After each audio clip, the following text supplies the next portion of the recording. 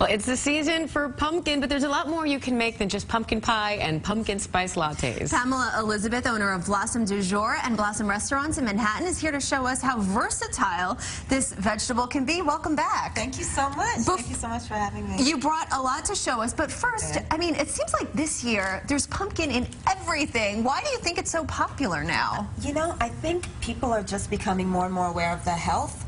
You know, the health benefits, yeah, and it's such a versatile food, so you can use it, as you can see, in many different ways. Well, and a lot of people think of pumpkin, they think of sweet, but you actually fold it into savory dishes as well. So show us a little bit about what we can do with pumpkin. Yeah, well, traditional pumpkin pie, but we've made this with pumpkin and tofu. We replace eggs with tofu.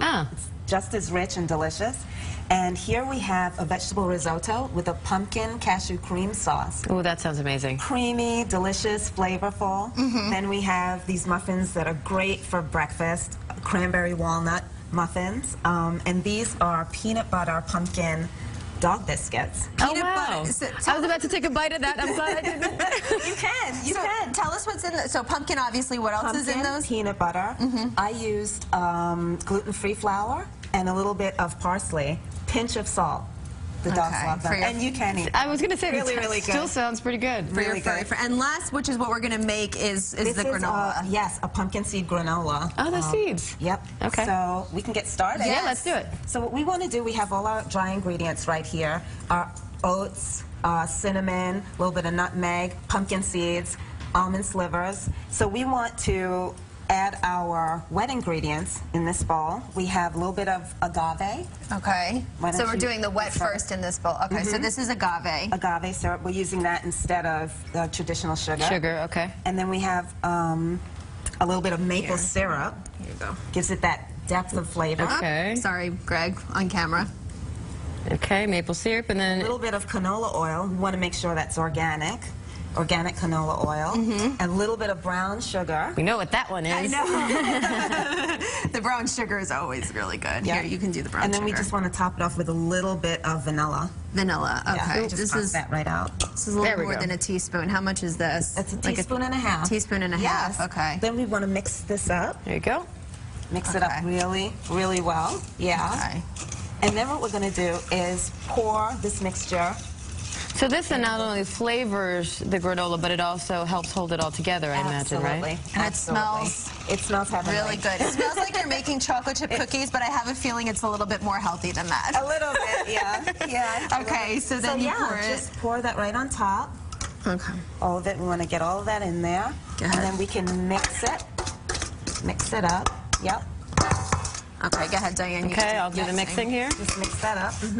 And you kind of want to fold, you want to fold the oats into the Get everything all coated in that good stuff, right? Coated.